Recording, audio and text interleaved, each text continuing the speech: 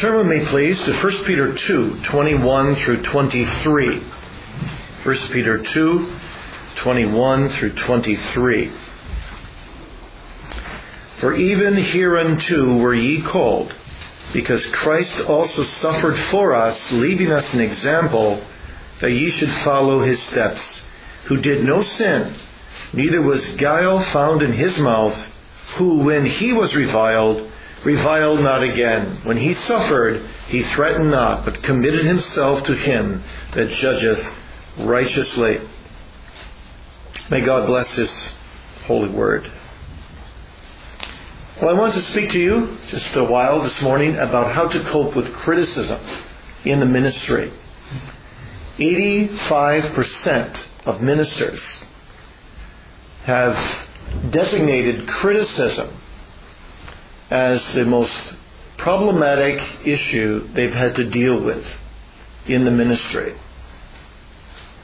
And what has been most astonishing to me is how little has been written, discussed at conferences on this very practical, important subject. And what happens in many ministers is they develop a kind of shell. They're unreachable as people, ultimately, because they're trying to cope with criticism and they put up a shell. Or else they become internally very bitter and develop a pessimistic attitude to the ministry itself.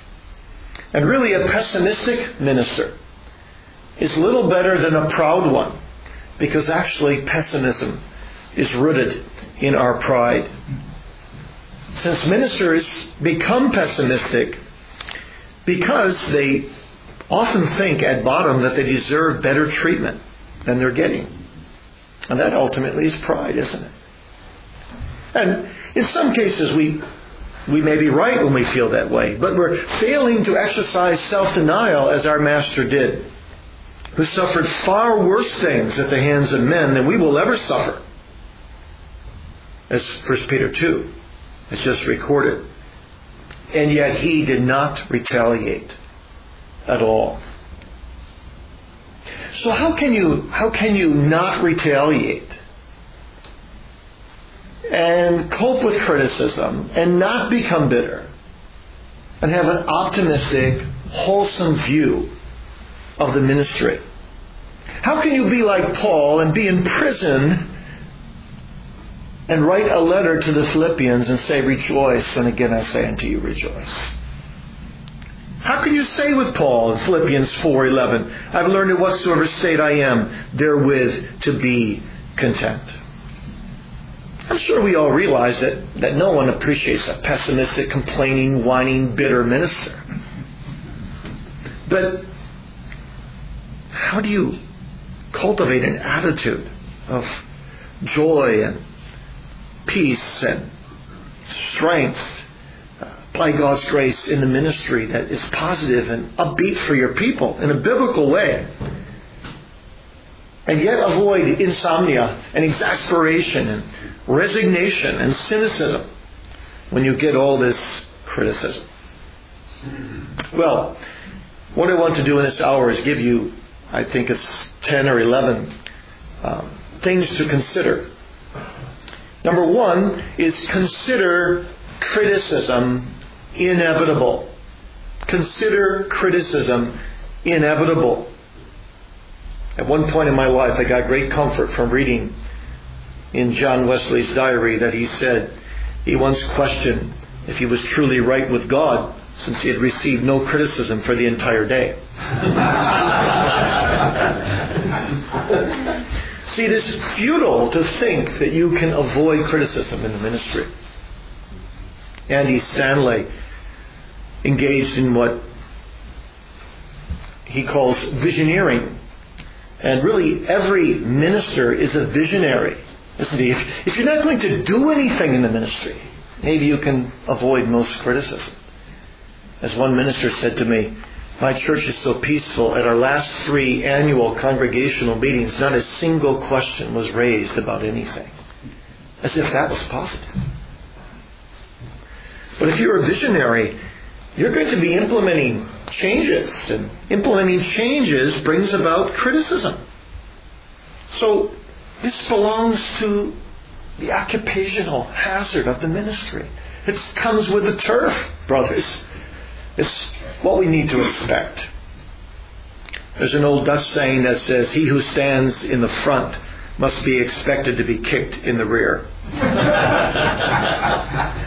right. See, if you're going to proclaim the whole counsel of God, as you should, you're going to get criticism, because when you proclaim the whole counsel of God, you're going to be stepping on toes. When you step on toes, you get criticism, particularly if you step on the toes of people's children. When I visited a dear brother named Ernie Riesinger, who has helped many, many ministers, a very wise man who's now gone to be with the Lord. He's a Banner of Truth trustee. Perhaps many of you know him. But I visited him in his home, and he took me out to a restaurant 2 years after I was in Grand Rapids. I've been in Grand Rapids 23 years now. And he asked me how things were going. And I said, Ernie, I don't really know, but there's something about Grand Rapids that either the people hate me or they love me. Like nobody's neutral. And he took his great big former construction hand and he slapped it across my knee and he said, "That's great." It doesn't feel very great, but he said, "That's great, because you see, it means you're getting through." Because people respond. "Woe unto you," Jesus said, "if all men speak well of you." Luke 6:26. So expect criticism and don't be devastated by it. That's number one. Number two, consider the source. Who's criticizing you?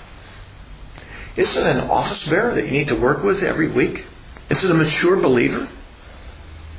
Is it a babe in grace? Is it an unbeliever? Is it perhaps a fringe member of the church? Do you know that 85% of the criticism that ministers get today come from people who are fringe members to begin with? Is it perhaps a very highly critical individual who's criticized the last 4 ministers that have come along? Is it someone who just is completely ignorant of what they're doing? It makes a big difference. Who's criticizing you? Now, if it's someone who really means your welfare, if it's an office bearer, for example, who really wants your ministry effective, you've got to take that criticism very, very seriously.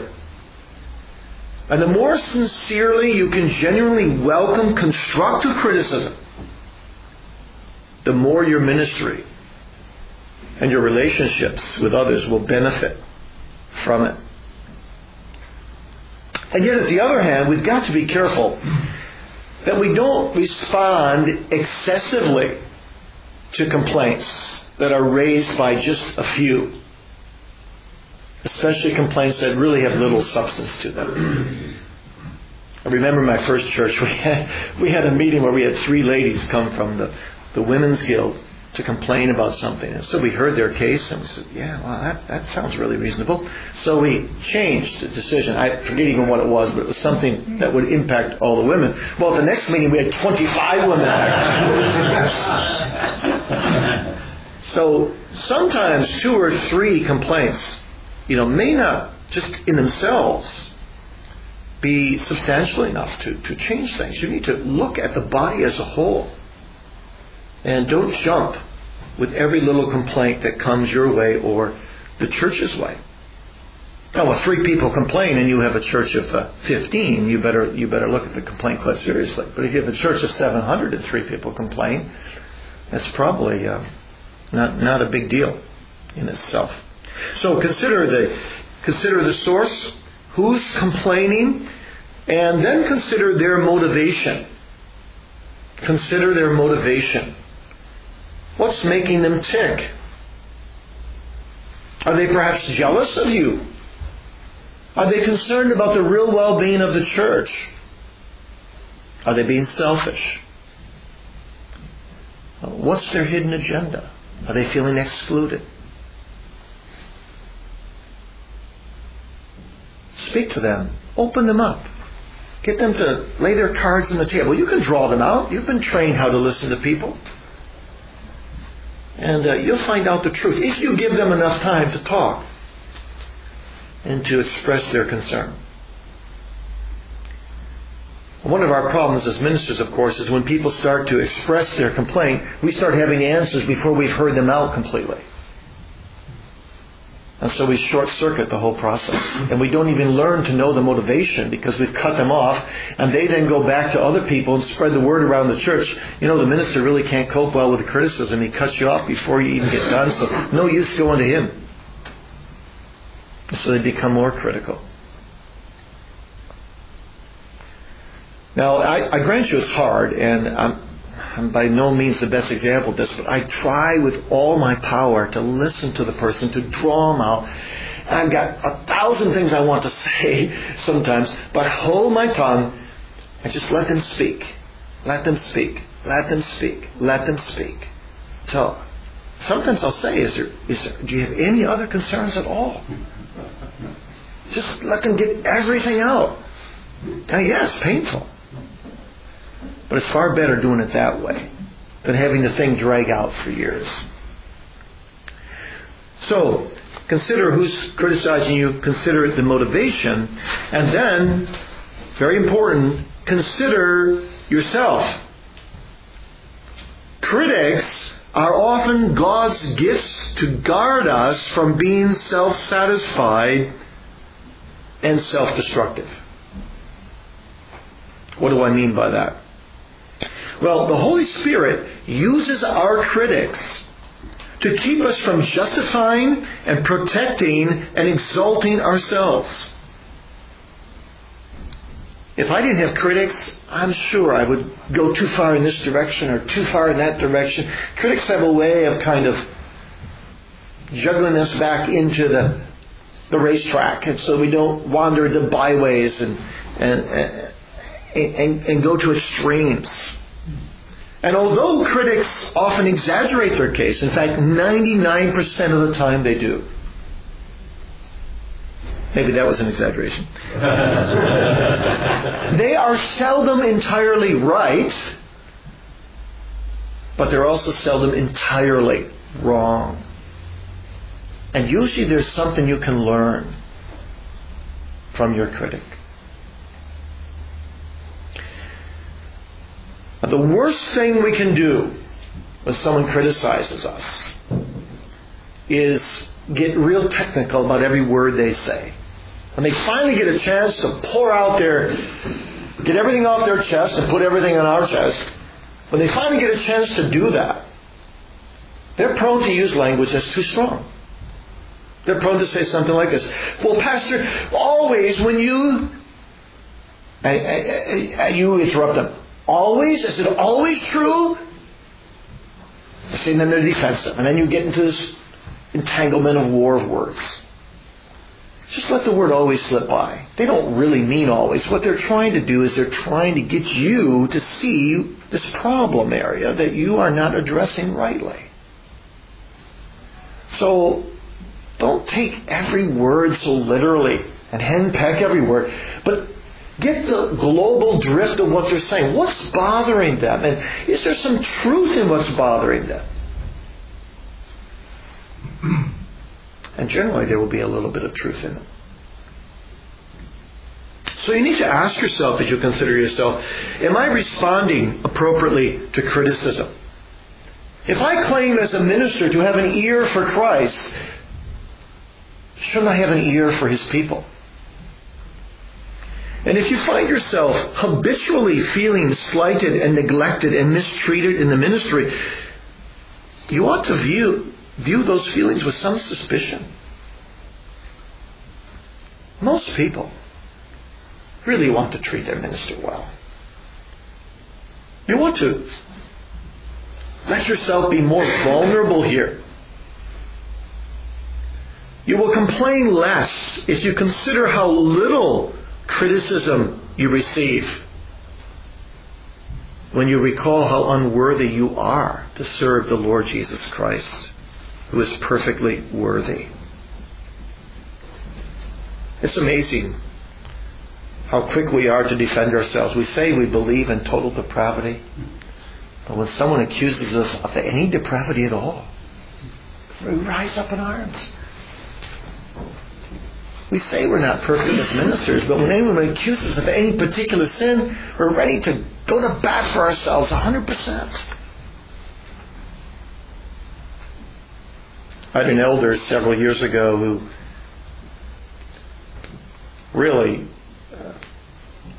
spoke out against the ministry so strongly that the elders had to rebuke him. And he didn't repent.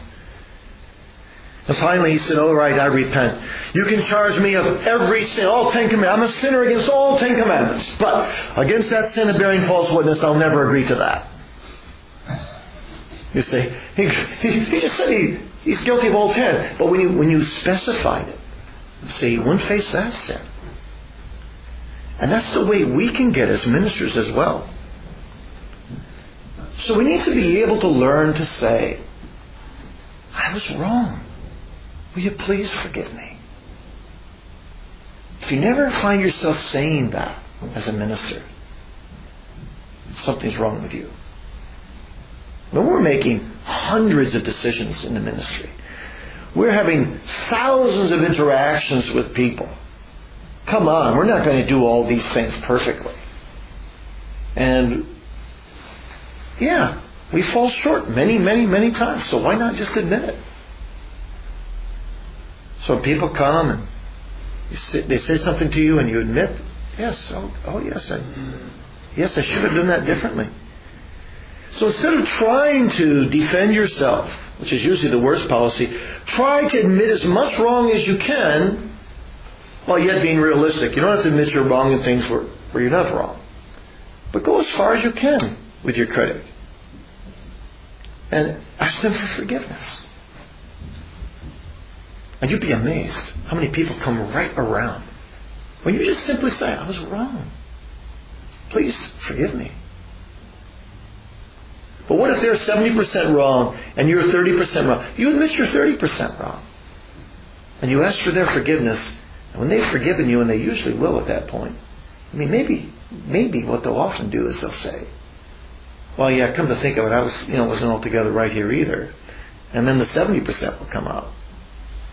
But if you try to go up to the 70% before you've admitted your 30%, you can get into a tangled mess. So consider yourself. And one thing that can really help you here is to develop accountability partners to monitor your reactions.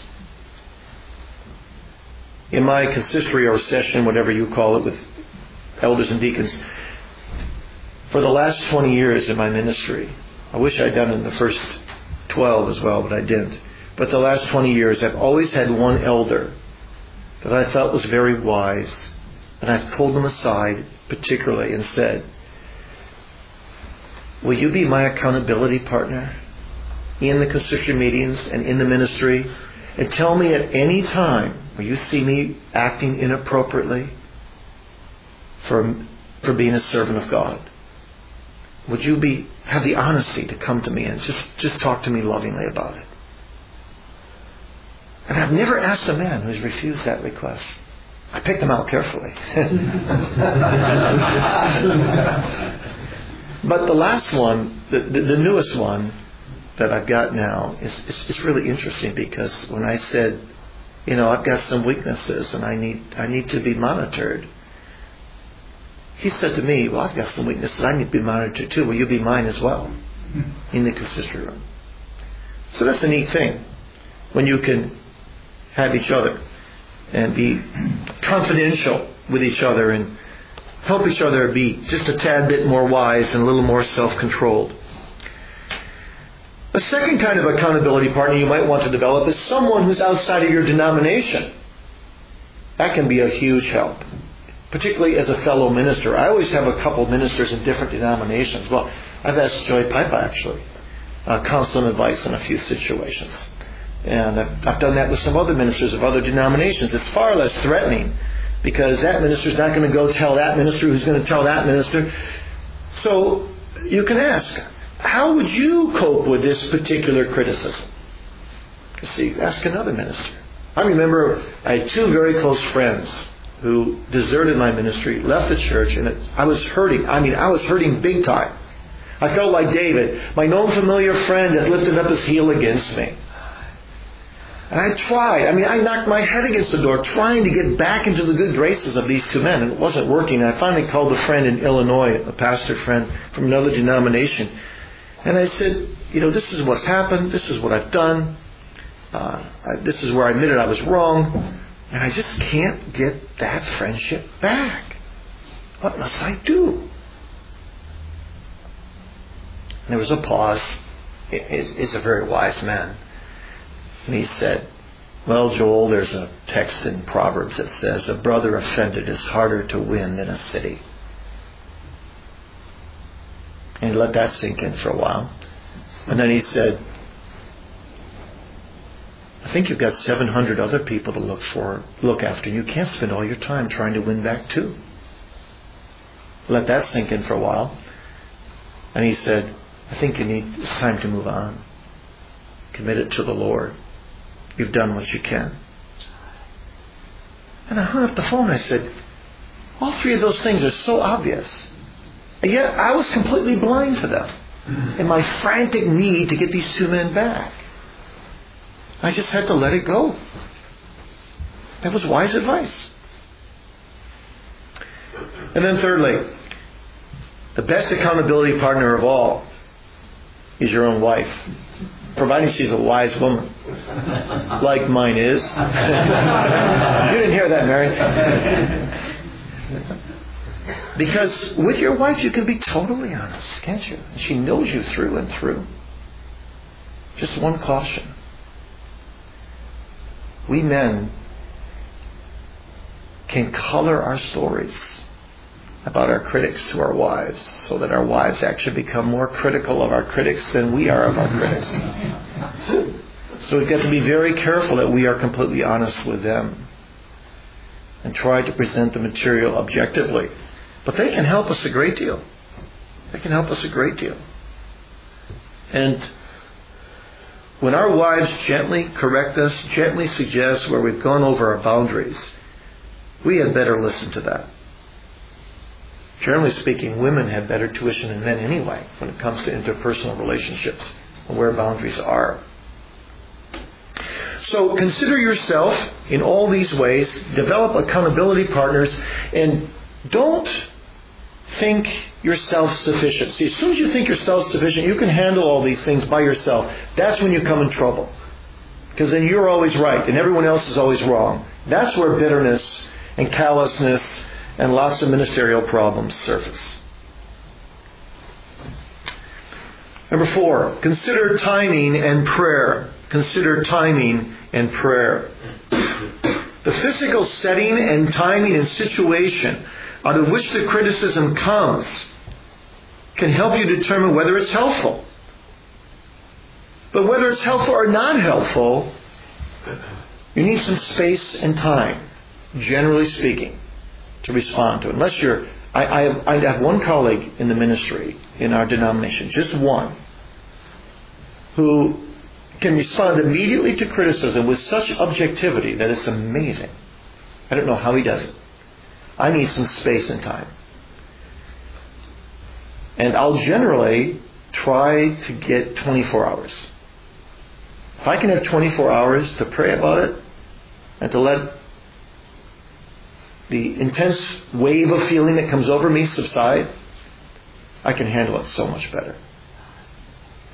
So let's say I get an email just lambasting me from A to Z.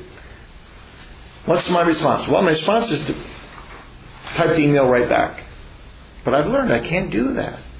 I need 24 hours. And usually if I have 24 hours, I can send a message. Well, actually, I never send a message back. That's one of my rules. I never answer criticism from email by email.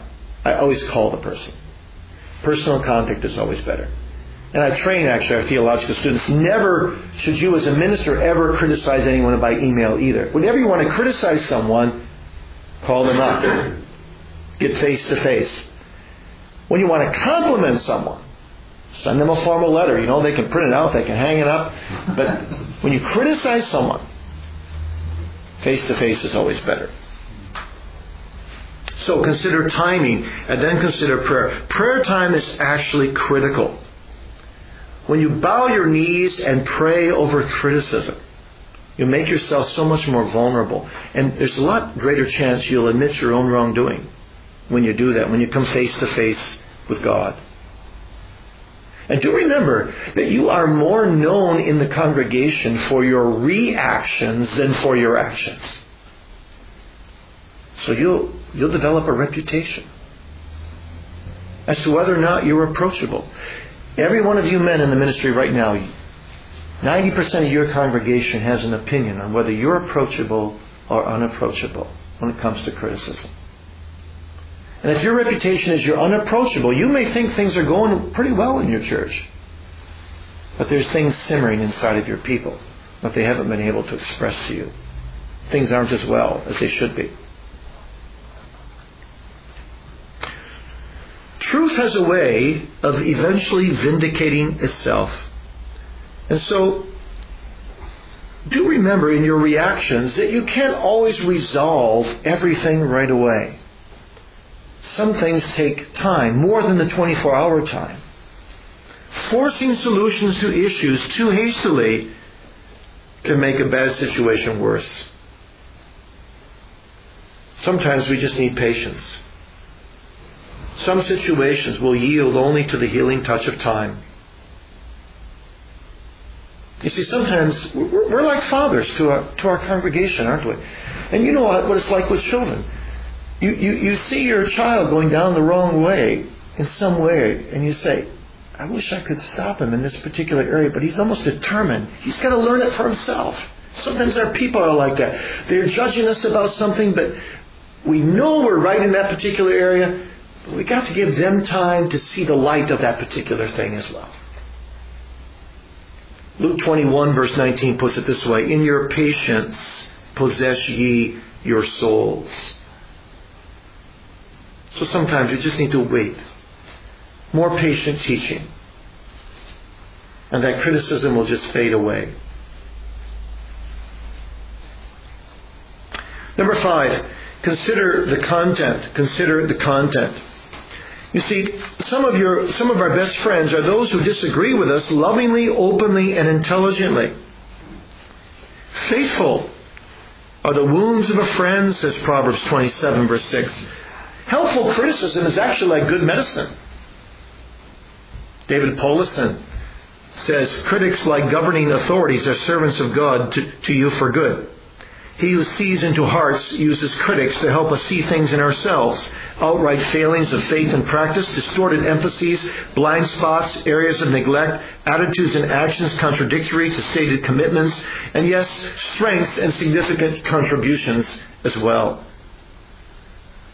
So the first thing you need to do when you get a criticism is say this: could my critic really be trying to help me? And how can I improve myself and my ministry from this criticism? Is there a kernel of truth or 10 kernels of truth in this particular criticism, which, if changes are made, will make me a better minister? Now, if that's the case, what we need to do is absorb the criticism, confess our fault, take the lead in self-criticism, and say, you are completely right. Thank you for correcting me. I see it more clearly now. You've done me a favor. Thank you so much, brother. Ask for forgiveness wholeheartedly, and then make changes for the better, and move on. Don't dwell on it forever. Make the changes and move on. Now, if the critic offers you absolutely nothing constructive, you've asked him for time to think about it, you've gotten back to him, you're kind and polite, and you say, I understand where you're coming from. I understand, your rationale, and I've laid it before the Lord. And I think that the way I'm handling things in this area, though, I really believe this is the correct way as far as I can see it. So I appreciate your input, but I'm going to just continue, if you can say that politely. And then you move on. But you see, the conclusion of both matters is you deal with it, You face it between God and you. You either correct or you don't correct. But either way, you move on. You move on. You move on.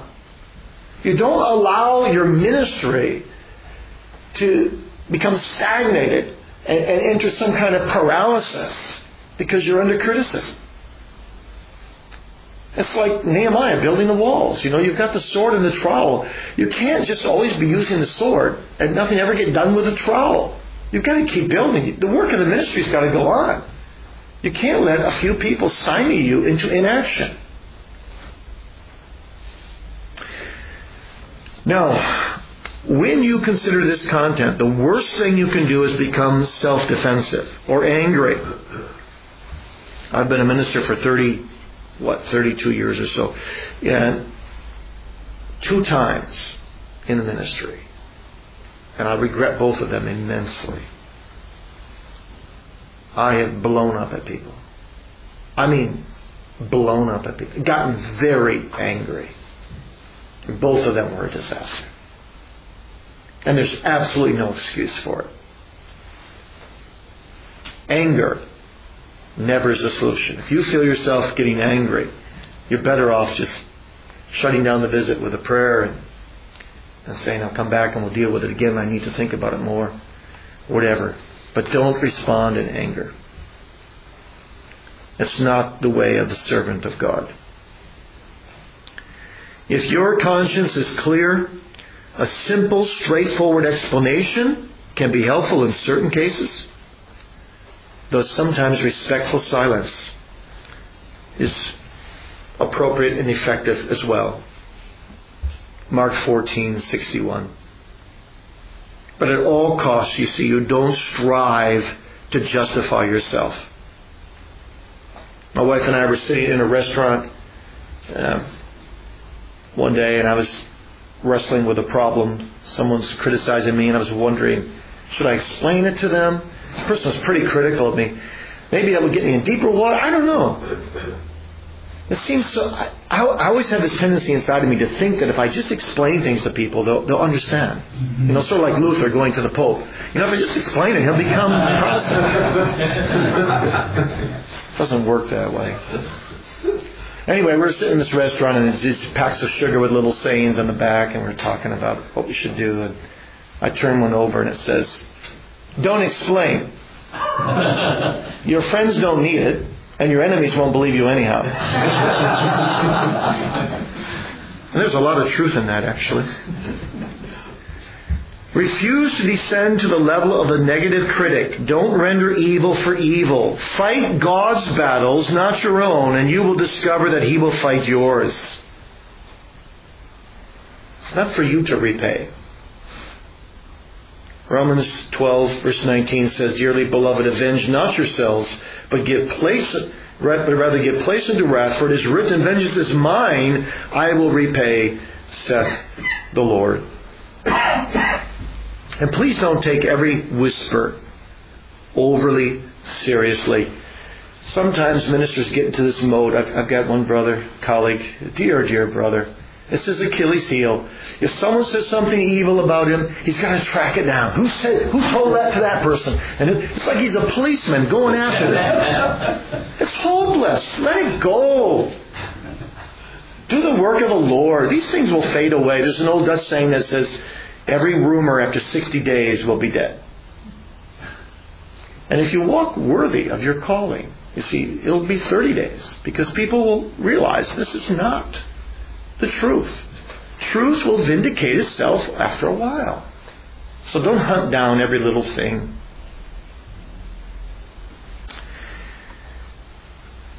Now, one more thing, consider yourself, I find extremely helpful, is to bury yourself in your work. Maybe this sounds not very spiritual, but when I come home from a consistory meeting and I've been raked over the coals about something, and I'm really down and discouraged, I'll talk to my wife for a while. And if it's midnight by that time, and I know that I'm not going to sleep well, I'll go back to my study at midnight. I'll just start working. I'll work till 3. And that does a world of good for me, because I get involved in another project. It's like the son, there was a father who went to teach his son how to do sailboating, and they were out in the sea. And the father said, when the wave comes over the ship and it's coming at you, don't just stand there and let the wave hit you. It'll throw you overboard. But as the wave hits you, shift the weight of your feet, and you'll be able to withstand a lot more. And I've always felt that in the ministry. I've always had to have other tasks. I've had to have for me, if I have another book that I'm writing, it's something I can take refuge in when I'm coping with criticism, or teach another class, or do something different to shift my weight, you see. So I don't just dwell on this, and dwell on this, and dwell on this. So don't let criticism fester. You've got lots of wonderful things to do. Bury yourself in your work. Not to avoid it long term, but the short term hurt. Sometimes it's handled much better when you go back to work. Number 6, consider Scripture. Consider Scripture. Some leaders are so delicate that they cannot endure criticism without crumbling. And that's really my nature. To be quite honest with you, I grew up in a very peaceful home. I heard my parents argue once in their entire life, and it was over me. But it was only once. And when I entered the ministry, I just had this naive idea that everybody treated a minister pretty decently. And I didn't have much emotional muscle developed for criticism. Other ministers are so battle-hardened by their past that they have the hide of a rhinoceros, and people can say anything about them. Like Theodore Frelinghuysen in the 18th century had a little sign on the back of his carriage that said, "Go ahead and criticize me all you want, I don't care." Basically is what it said. I'm going to do the work of the Lord regardless. I could never be Theodore Frelinghuysen. Someone else has said the secret of successful ministry is developing the hide of a rhinoceros while maintaining the heart of a child. I've been trying to do that for 32 years and never been successful yet. I don't know how you do the two. But there's some truth to it, I suppose. But how you do, we probably all gravitate, you see, toward one extreme or the other. Either we're too tender or we're too hardened. But what we need to do in each case is we need to use the Scriptures. Let the Scriptures help us. And I've got particular texts in my life, I'm sure you have them in your life, that help you in your own weaknesses when it comes to criticism. One thing that really helps me is Romans 8:28. We know that all things work together for good to them that love God. So I talk to myself when criticism comes. This is from the Lord. And this is going to work together for good. Somehow. I certainly don't understand how. What I do now thou knowest not, but thou shalt know hereafter. That's another text that's very important to me. But also this text, be kindly affection one to another with brotherly love. Be kind. Always be kind. No matter how people treat you. Be kind. Be kind. Kindness will eventually win the day. Now, we went through a terrible denominational split in the early 1990s. It was very, very, very painful, difficult. I had people on the other side that wouldn't shake my hand. Wouldn't shake my wife's hand. And we still had to work with them. We still had to school together. We go to social situations where there's a school. And so we decided together, we're going to still be kind to all these people. We're going to go up to them, put out our hand. I even went to a man's relative who passed away. I mean, the man's relative passed away. I was in the funeral line. I went to say my sympathy to him. He got up to me and he said, "Nope." We just kept doing it. We just kept doing it. Kept putting out our hands. 3, 4, 5 times. A couple of people refused to shake our hand. Eventually, what do? I mean, finally, one guy just kind of limply put out his hand. But eventually you win them over. Today, there's not a single person in that whole congregation that won't shake both of our hands. Because we persisted, purposefully, to show them kindness.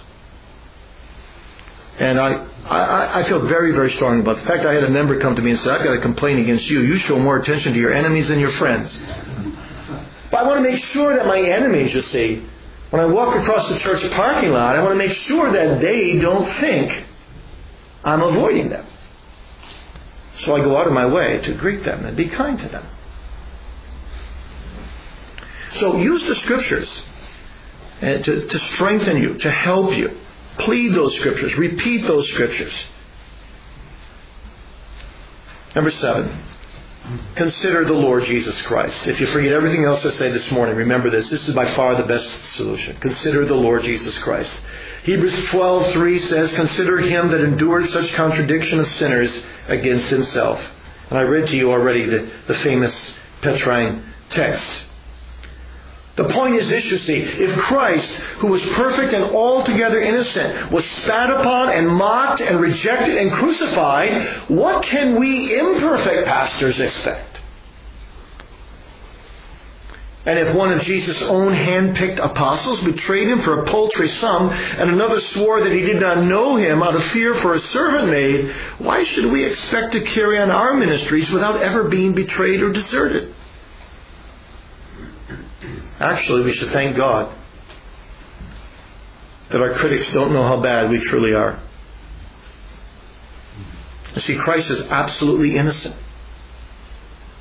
We're always partially guilty. I once had someone really spread a terrible rumor about me. I don't even want to repeat it in case it gets taken from here.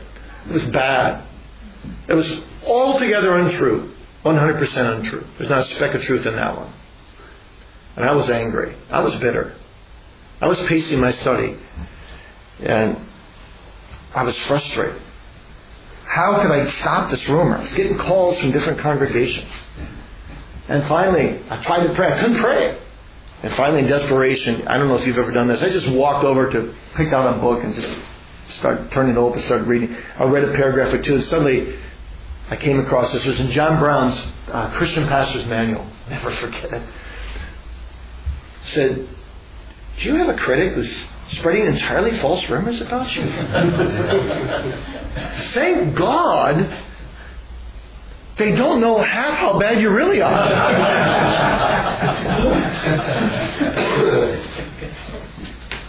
So there's truth in that, isn't there? No matter how bad people say things about us, really inside we're worse than that. So just humble yourself. Wait on the Lord. He'll vindicate you in due time. But I like to think of it this way. If Jesus Christ was willing to suffer so much for me, if he gave himself for his church, if he loved his bride so much, if he loved me so much that he gave himself for me, to die for me, should I be willing to give myself away to his church to live for her?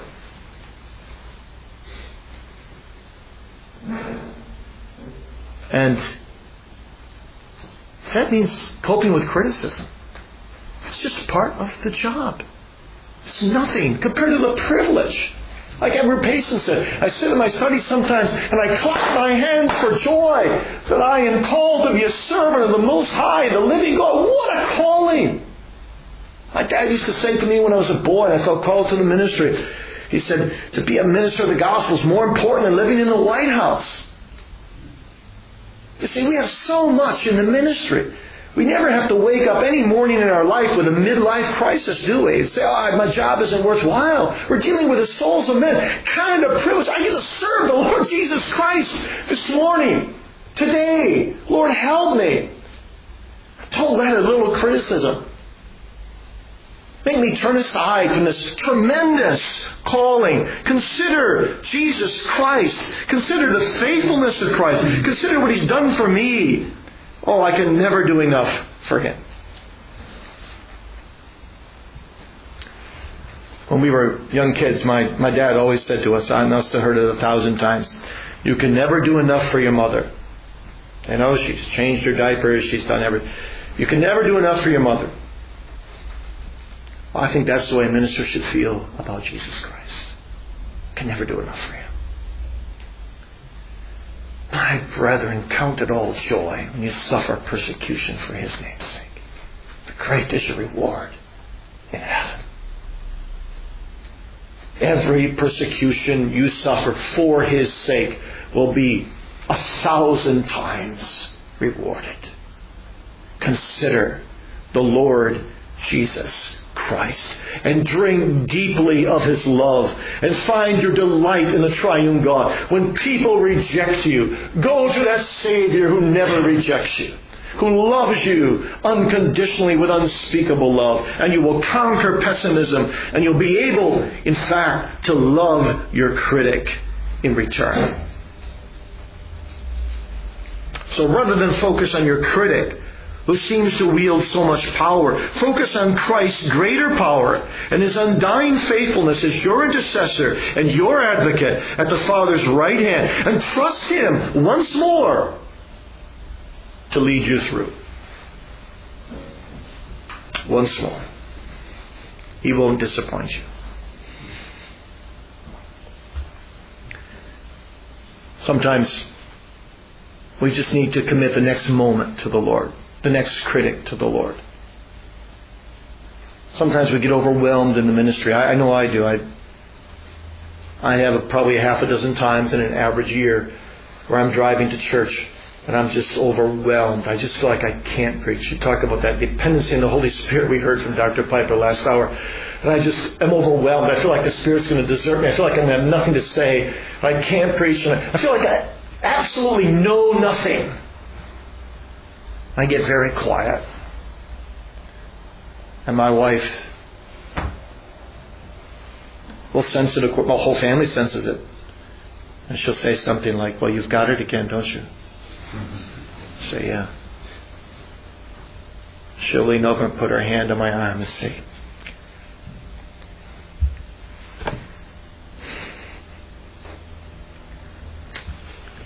"The Lord will help you one more time. One more time." I'll get to the foot of the pulpit and I'll say, "Lord, help me one more time." In weakness and fear and trembling. Yet with confidence, because I know the Spirit will own the ministry. So you ascend the pulpit, so weak. And He helps you one more time. Oh, consider the faithfulness of Christ. Your critics will be dead and buried, and Christ will be alive forever. You will be with Him. It's going to be all right. Christ will outlast your critics. Number 8, consider biblical saints. Consider biblical saints. Just give you one quick example here for time's sake. Consider Nehemiah. He's a wonderful example of how to handle criticism. There were all these Sanballats and Tobias, and some of their criticisms were valid. Nehemiah's workers were not skilled. Many of them were not committed. Some sections of the wall were not strong. Some sections could not be rebuilt. So how does Nehemiah respond? Well, he commits his cause to God in prayer.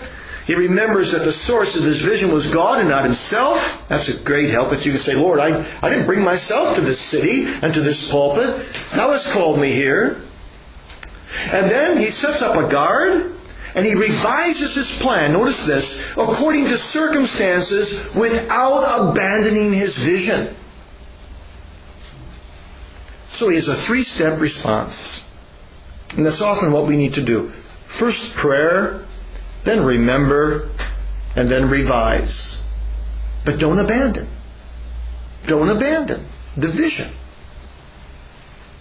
A failed plan does not equal a failed vision. Usually it means you have to swallow your pride, revamp it or redraft it, so that the vision can be implemented better in due time. Number 9, consider love. Consider love. Love the one who criticizes you. You say, "How in the world can I do that?" Well, you can't apart from Jesus Christ and His grace. But you can when you consider what Christ has done for you. Seek to understand them, first of all. Seek what makes them tick. And then forgive them on the basis that Christ has forgiven you. Forgive them in your conscience, even if they haven't asked for forgiveness. I understand that you can't forgive them in their conscience for something they haven't confessed, but you can forgive them in your own conscience. And that's what gives you a peace that passes understanding. Spurgeon, I think, put it best. He said this: unless you have forgiven others, you read your own death warrant every time you repeat the Lord's Prayer. Father, help us to forgive others as we forgive us as we forgive others. Spurgeon goes on to say, forgive and forget. When you bury a dead dog, you don't leave its tail sticking up above the ground. You see, again, this idea, be done with it and move on. Now, when he says forget, he doesn't mean that you don't have it way back here in your mind. I mean, you don't go make the guy an elder the next week and say, this has all been done and forgotten. You do remember this man's, say, inconsistent personality. Maybe he's not fit for church leadership because of the criticism and so on. But you don't carry a grudge with you. And one way that can really help you here is to pray with your critic. Not just pray for your critic in private, that's important, but pray with your critic. And as you pray with him, be careful to be fully objective in that prayer. Never use prayer to get at someone. Pray with integrity. Pray with humility.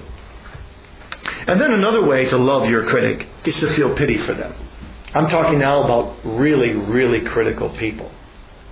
Have you ever just felt sorry for them? Instead of thinking about what they're doing to you, have you ever felt sorry for them? I had a family visit one night with a man who was just very, very critical of my ministry. His father was very critical. He passed it on to his son. And he has 5 or 6 children, or about beautiful children. And he started criticizing me in front of the kids. And I said to him, well, my friend, let's just continue with our normal family visitation, and maybe your children could go to bed at the end of the visit, and then we can talk more about this. Oh, no, he said. My children know all about it anyway.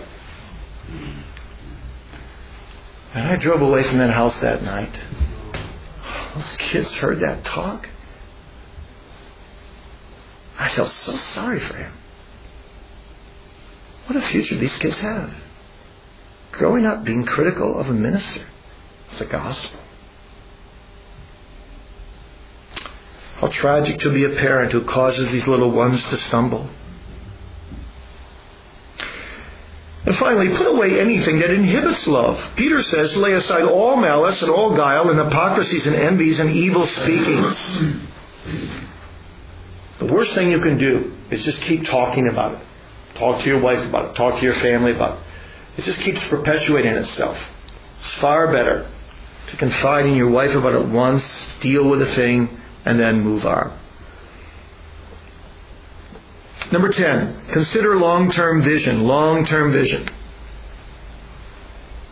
Remember, short-term criticism usually is dealt with and it's done away with a year from now. Think about this. A year from now, you'll hardly remember this criticism. Don't get so overwhelmed by it. That's the way to talk to yourself. You know, Abraham Lincoln was perhaps one of the most respected and most reviled presidents in American history. Thousands of people opposed his view on war and slavery. One day a friend pulled Lincoln aside and told him that the criticism had reached such a crescendo that it was as if Lincoln were surrounded by scores of barking dogs. And this was Lincoln's response. You know that during the time of the full moon, dogs bark and bark at the moon as long as it is clearly visible in the sky.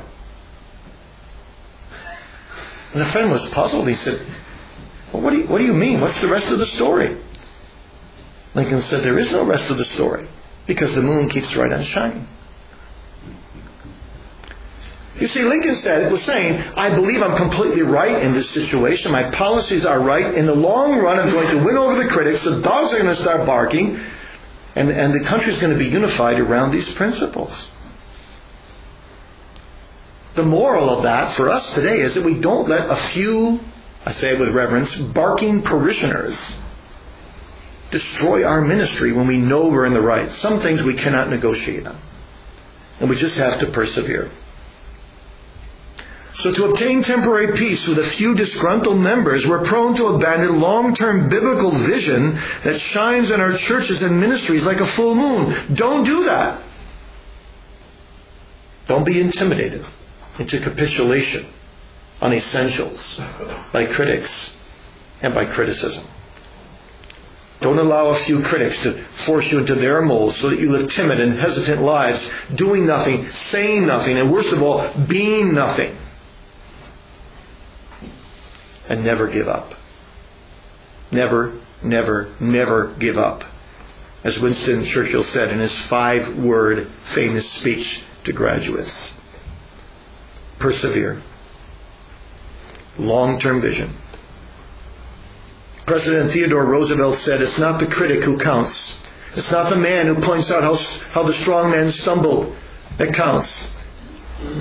It's not the doer of deeds who could have done better that counts. But the real credit in life belongs to the man who's actually in the arena, whose face is marred by the dust and sweat and blood, who keeps striving valiantly, who errs and comes short again and again, but arises again and goes back to the battle.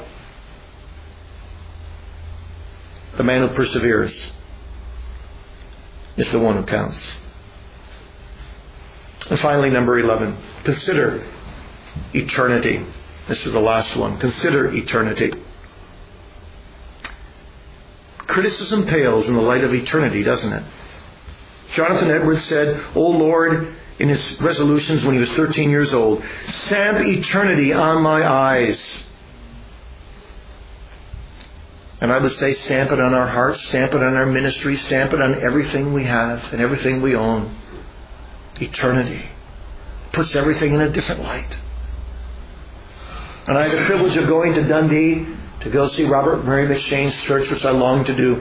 And I stepped out into the adjacent graveyard and opened the gate to the graveyard. There was this large stone, still there today, about 6 feet by 6 feet. And it has only one word written across the center of it. Eternity. I think McShane put it there. The word is now faded. You can barely trace it out. I think McShane wanted everyone who walked across that stone into the graveyard to consider, I'm going to eternity. And you see, on the judgment day, Peter says, what thank have ye if you render evil for evil? What will it be like to stand before God in the judgment day and say, Lord, everyone who's criticized me, I've given it back to them. I want to be able to say on the day of judgment, Lord, I've walked worthy of the vocation to which you've called me. I have not rendered evil for evil. I want Him, all these precious, precious words, I want Him to be able to say by grace to me, well done, thou good and faithful servant. Enter thou into the joy of thy Lord. And I have to give an account of every one of my members on the day of judgment. They have to give an account of what they've done with the word I brought them and the example I brought them. But I have to give an account of how I've treated them and the words I brought to them. I want to be able to do it with honor in His sight. Remember that in eternity, our Savior will wipe away every tear from our eye. And He will be faithful to us. He will be waiting for us. He will never let us down. Every wrong will be made right. Every injustice will be judged. All criticism will be passed. All evil will be walled out. And all good will be walled in. And in heaven, there will be perfect unity. Everything will be well. Even Luther and Calvin will fully agree on every point. Our believing critics will embrace us and we will embrace them. There will be oneness in Jesus Christ, complete and perfect and visible. And 3 great truths will become reality in that day for us. First, we will understand that all the criticism we received here below was used in the hands of our potter to prepare us for Emmanuel's land. And second, we will see fully that all the criticisms we were called to bear on earth were but a light affliction compared to the weight of glory that awaits us. And third, we will see that we will be more than repaid for every affliction we endured on earth for the sake of our best and perfect friend, the Lord Jesus Christ. On that happy day, when this mortality shall put out immortality and this corruption incorruption, we will ever be with the Lord. And then it shall be fulfilled, the bride eyes not her garment, but her dear bridegroom's face. I will not gaze at glory, but on my King of grace. Not at the crown he gifteth, but on his pierced hand. The Lamb is all the glory of Emmanuel's land. So, conclusion, let's stop our complaining about the criticisms we get in the ministry and count our blessings. And let's persevere in the good fight of faith.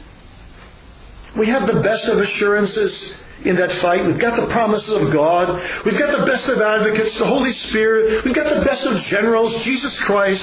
We've got the best of results, everlasting glory.